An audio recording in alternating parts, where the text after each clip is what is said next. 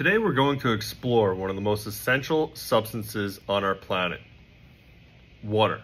It's not just vital for life, but also possesses unique chemical properties due to its molecular structure. Let's find out what makes water so special and indispensable. First off, water is a polar molecule.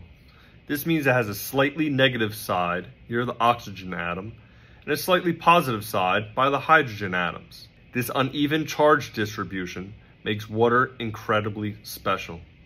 Because of its polarity, water molecules can form hydrogen bonds, which are weak yet crucial for water's amazing behaviors. These bonds give water its ability to stick to itself, which is called cohesion, and to other things, which is called adhesion. Thanks to these properties, water can do things like climb up thin tubes in plants. Water's surface tension is another superpower. It's why small insects can walk on water without sinking. And there's more. Water has a high heat of vaporization, which means it absorbs a lot of heat before it boils. This helps regulate temperature in our environment, making Earth a stable home for all of its inhabitants.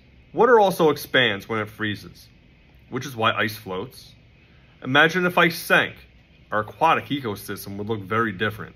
All of these unique properties, from cohesion and adhesion to its bizarre behavior when frozen, make water essential to life as we know it.